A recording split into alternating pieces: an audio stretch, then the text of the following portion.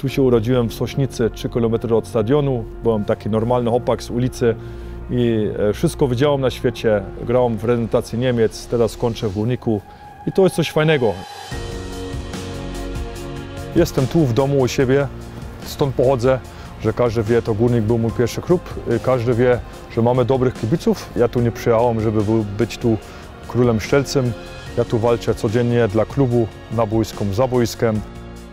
Nie ma takiej receptury, że teraz gram 17 lat piłkę, 18 lat, że 18 lat zawsze mi idzie dobrze, ale uczucie wygrać mundial i być taką legendą niemieckiej piłki, ponad 100 meczów zagranych, ja by tą karierę tak jak była, jeszcze raz by podpisałem. Charakter Łukasza Podolskiego pasuje do każdej piłkarskiej szatni? Myślę tak. Bo? Po wszędzie, gdzie byłem na świecie, to się dobrze czułem. Taki jestem człowiek, taki mam charakter. Wszędzie, gdzie byłem na świecie, jestem na luzie. Dla mnie też zawsze było ważne, że nie tylko wchodzić do szatni i do domu, tylko żeby poznać ludzi, co pracują w biurze, albo co robią nam stadion, albo co robią trawę. Bo to jest cały klub, to musi być rodzina, to musi wszystko być razem i z tego będziemy silniejsi. Przed sezonem pan mówił, nieważne ile strzelę goli, ważne, żeby Górnik był wysoko, ten Górnik na razie jest nisko, ale to rzeczywiście... Nic nie udało na razie. Brakuje nam to trochę szczęścia te ostatnie mecze, bo byli takie 1-0, 2-1, 1-0. Trzeba spokojny być, dalej pracować, jeszcze jest początek sezonu, jeszcze jest dużo meczów do grania i myślę, że jeszcze coś wydarzy. Nie wiem, czy teraz jakby trener Löw był tu teraz trenerem Górnika, czy by Górnik wygrał mistrzostwo?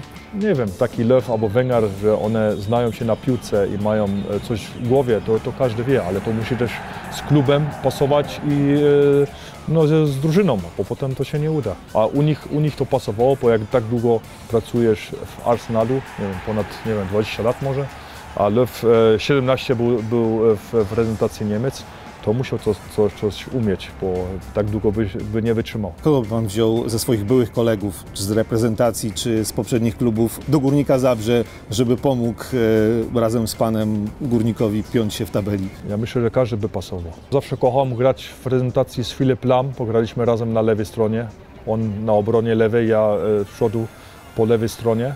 Zawsze z nim się super grało. Teraz byłem na pożegnaniu Joachim Löwa, to się też pytał, nie? Że tam trochę obserwuję, zawodniki mi się pytają o Górnika Zabrze, jak tam jest. Myślę, że Górnik tam jest trochę znany, dużo ludzi poznało Górnika i to jest też ten cel, że to też poszło jakoś do przodu. Na pewno tam parę abonentów się zrobiło w Niemczech, to zarobiliście trochę złotych.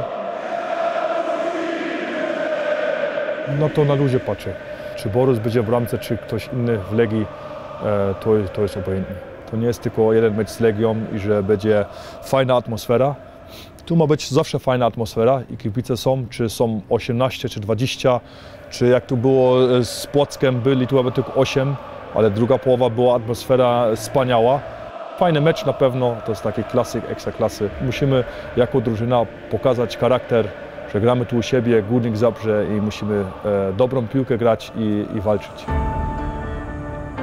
Nie wiem, co będzie po piłce, ale ten biznes zrobiłem, po to kocham. Miałem marzenie taką halę otworzyć, ten Straßenkicker-Base, że tam dzieci się by nauczyli grać 4x4, 5x5. Tam dużo też robię z fundacją moją, co mam w kolonii w Niemiec. Kocham oczywiście to jest też biznes, żeby się zarobić pieniądze, żeby pokazać, jest tam dobra praca, ale też nie jest tak, że tylko Łukasz daje nazwisko i tam mam biuro, co mi robi wszystko. Nie, ja wszystko też sam robię codziennie, to jest praca, komputer, telefony i to jest biznes dobry. Całe 6 miesięcy jestem tu teraz, no i są plany w głowie, ale to trzeba spokojnie ułożyć, ale plany są jakieś. Nie wiem, jakiś kebab otworzyć. Kebab zawsze kochałem, grałem w Turcji. Zawsze jem kebaba, jak jestem w Niemczech, po Polsce nie ma takiego jak No właśnie jak u nas. Chciałem zapytać, jak ten polski kebab? No niedobry. Myślę, jak mojego tu przyniosę, to będzie bomba, to będzie hit. To wygram mistrzostwa Polski z kebabem. Strzelać bramkę na mistrza Europy albo na mistrza świata to zawsze coś jest fajnego. I mecz, niełatwy dla mnie, bo się urodziłem w Polsce, grać taki pierwszy mecz, nie, to był drugi raz, po 2-6 my też grali z Polską. Strzelić 2 brameczki w Polsce to było Taki dziwny mecz, ale jakoś na koniec fajne uczucie. Mieliśmy ten temat, że strzelić bramkę czy nie, to są ważniejsze rzeczy w życiu. Jak się jedzie do domu, tam mam córkę, syna.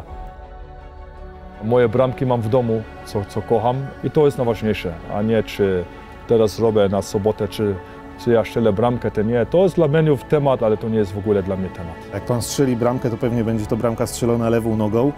A może to się uda z głowy, prawy. Też tam parę byli w karze, nie? Tam nie było tak, że tylko... No lewy tam było dużo. Ta lewa jest perfekcyjna. Lewa jest. Na pewno to jakoś inaczej też wygląda na boisku, jak się lewą nogę ma. To tak wygląda elegancko, trochę tak. Ja kocham moją lewą, dobrze, że z góry mi ktoś dał lewą nogę, że taką lewą nogę mam i no, mogę powiedzieć, że mam taką lewą nogę, co nie ma dużo piłkarzy na świecie. Als Fußball-Weltmeister ist eine echte Legende. Lukas Podolski! Das Supertalent. To z Legią było. Zawodnik, co szczelił, nie ma kontuzję, ale jak tam by stał Podolski, to by szczelił, nie? Fajna bramka. Jagiellonia. A to w tamtym sezonie to było w tamtym sezonie. No fajnie zrobił. Fajnie zrobił. To była bramka Ekstraklasy w tamtego sezonu. Ja myślę, że tam fajniejsze by byli. Sławomir Peszko. No, wiedziałem. Czał z prawej. To jest brameczka. W Kolonii się nauczył ode mnie. Sławkiem zawsze się fajnie grało też w Kolonii. Fajny charakter i fajna brameczka. Szkoda, że nie gra w Ekstraklasy, tylko tam gdzieś 5., 6. liga, albo co to tam jest. Zawsze wiem, jak wrócę do tych klubach, co pan powiedział, czy to Arsenal, czy w Turcji Galatasaray, czy w Japonii Wisła Kobe, to zawsze wiem, jak wrócę tam jeden dzień, jak już nie będę grał piłkę na jakiś mecz albo na spotkanie, to zawsze wiem, że kibice będą w dobrej atmosferze, nie będzie jakieś gwizdania albo jakieś coś innego, tylko wiem, że kibicom będą otwarte mieć rękę i że będzie fajnie, że mogę wrócić. Skróty meczów z komentarzem tylko na Ekstraklasa TV. Pobierz aplikację i bądź na bieżąco.